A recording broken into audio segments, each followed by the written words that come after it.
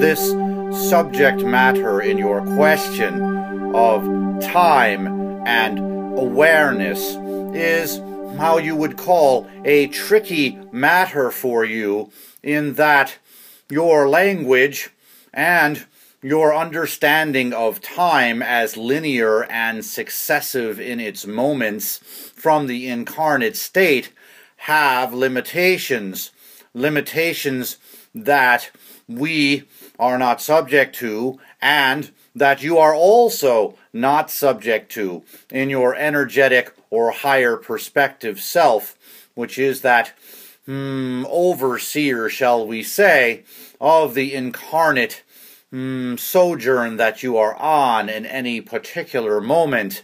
And you have many of these incarnate experiences to draw from. And so, you were fully present in a moment. You were simply not fully present with doing the dishes in your mental state at that time, for you had chosen to be fully present in this moment that you would call a past moment. It is simply that your consciousness was not on that timeline. Time is not a linear constant, as we have said to you. It is available all moments at all times, future, present, and past. You are able to, as we have described in other transmissions, literally pluck any moment from any part of your experience, whether that be past or future. For all is now. There is only this moment. And all the moments that you have, so to speak, experienced, are experiencing, or will experience, so to speak, from your linear concept, are happening in this present moment for yourself, and therefore available to you. We understand that this stretches your belief systems around time in many ways, and it can create some mind-boggling and some discomfort in you as you begin to experience time differently, which you are now in your dimensional shifting, and you begin to challenge your own belief systems around this time. With this said, you, as beings, do not need primarily to focus on any other moment but your present moment in the greater service to yourselves and the greater service of creating your lives. However, you have not trained yourself in this way, and being subject to linear time in many incarnations, you have developed belief systems that, shall we say, challenge this notion. Therefore, if it is your choice then to be as present as possible in the incarnate moment that you are having as you are having it, without judgment, this will take some practice.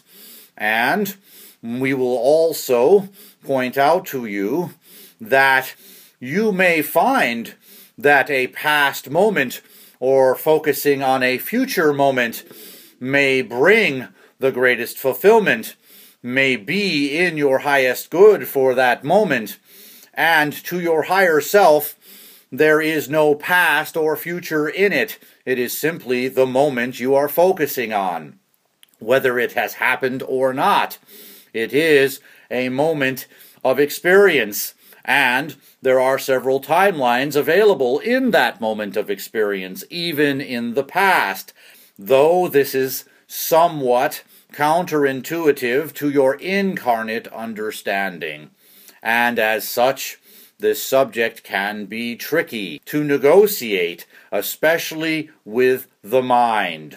If you are looking for perhaps a visual representation, which again has its limitations, but begins to open you to understanding time beyond a linear sense, you can think of time as existing around you in a circle, and you are the center hub of this circle, and around you are all the moments of time, past, present, and future, and you can literally steer yourself around that circle and focus on any one of these moments at any given time. This concept of being lost in time is a construct for you that is something that you play with from the incarnate state of being. You cannot and are not and do not get lost from your higher perspective self. You are never especially lost in relation to time, for time is a construct that you have created for yourselves in order to experiment with different experiences in different ways. As the higher perspective beings you are, you know yourselves as eternal. There is no time to get lost in. However, from the incarnate state, creating the sense of being lost in anything, your emotions, your time, your experiences, your relationships, creates then the strong desire to find yourselves again, to find your way back to yourselves and your truth. And this is an exciting journey for you, and one of the greater reasons why you have chosen these sojourns. And so, we will not discourage you from taking these journeys when they are in your best and highest interest and in your highest excitement to do so. However, it is not necessary in the unfoldment of your life, in the fulfillment of your living, for you to necessarily start from this lost place. You may start from any point in time and from any emotion that you choose. And so you can allow your life to unfold in the present if you practice your awareness of doing so. We would suggest this kindness towards self, however, when practicing this, for you are not well trained in this as such, and you will be distracted by thoughts, by ideas. Some of these ideas are in your highest good and will spur greater creativity, and then you are fully present in another moment, even if it is not the moment that you are feeling yourself linearly incarnated into at that moment. From the higher self perspective, it does not matter to you.